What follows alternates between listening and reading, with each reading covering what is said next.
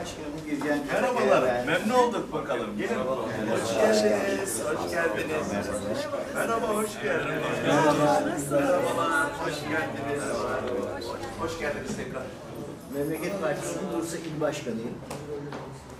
Biz faaliyetlerimiz kapsamında sizi de ziyaret etmek istedik. İyi. Vekil adaylarımız, il örgütümüz, ilçe başkanlıklarımız buradayız.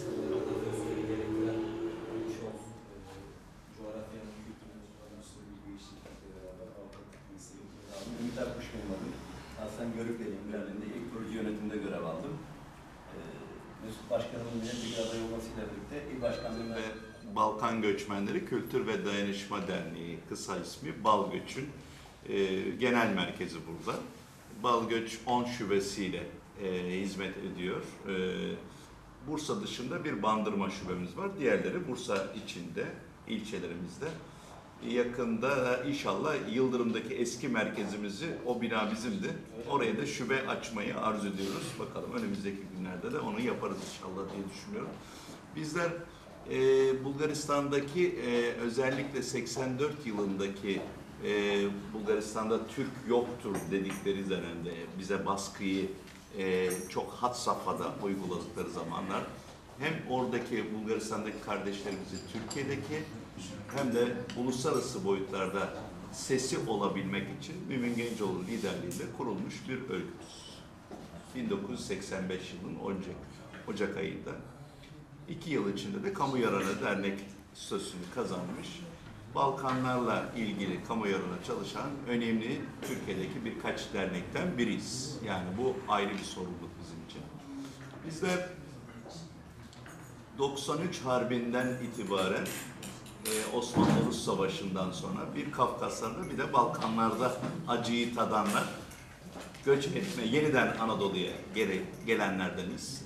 Ondan sonraki Balkan Harbi'nde mübadil göçmeni, göç anlaşmaları ve en son 89 zorunlu göçmenlerle birlikte Bursa'da ve Türkiye'de önemli bir sayımız. Bursa'da yaklaşık nüfusun yarıdan fazlası suyun öbür tarafta. Ben Bursa doğumluyum. Benim çocuklarım da Bursa doğumlu ama örneğin ilçelerimizin çoğunda 93 macırı diye geçer.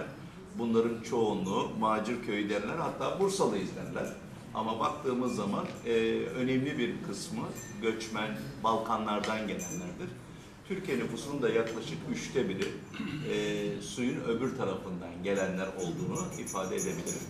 Bizim hassasiyetimiz şuydur: biz hiçbir zaman ötekileştirmeden çatıda Türk milletinin mensubu olduğumuzu Balkanlarda öğrenen kişileriz. Yani bizim için Türkmen, Pomak, Torbeş, Goralı, Arnavut veya Boşnak hiç fark etmeksizin hepimiz Türk milletinin mensubu olduğumuzu her zaman söyledik. Anadolu'ya geldiğimiz zaman da bunu söyledik.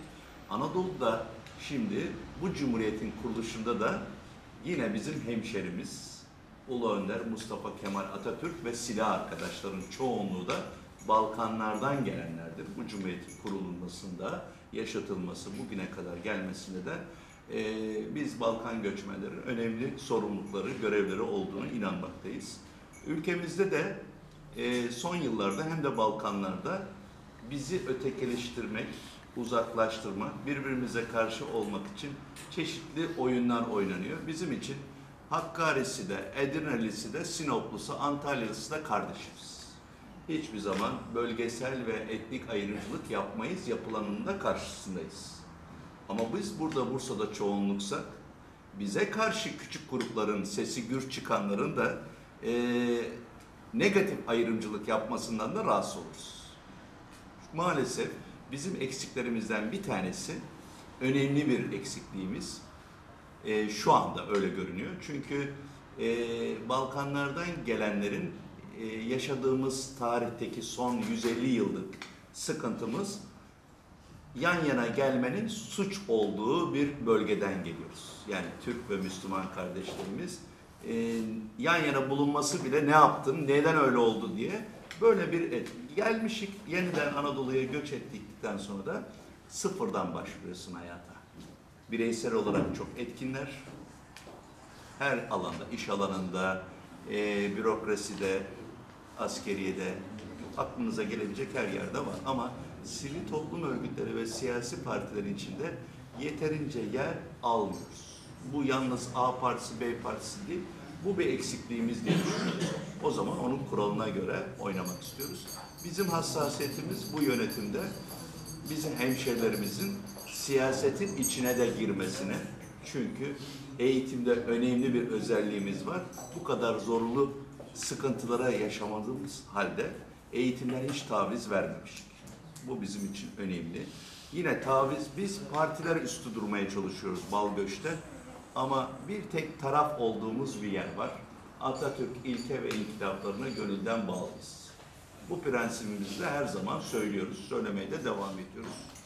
Bu bizim için önemli bir öge. Bu yönetimde de, genel merkez yönetimde her partiden arkadaşımız var. Değişik parti, dünya görüşleri olabilecek. Yani Balgöç'ün içinde olması bizim için bir zenginlik diye düşünüyoruz. Sizlerin de genel başkanınızın bir Selanik göçmeni olması, hemşerimiz olması da bizi bundan da kıvanç duyuyoruz. Bunu da rahatlıkla ifade edebilirim. Olanlar var. Onlardan çok rahatsız. Bursa milletvekili olacak kişi, kapımız ayrımcılık yapmıyoruz, onlarla birlikte olmak. Herhangi yalnız bir tek taraf olduğunda bölücü terör örgütüne destek veren siyasi partilerden biz yan yana olmayız.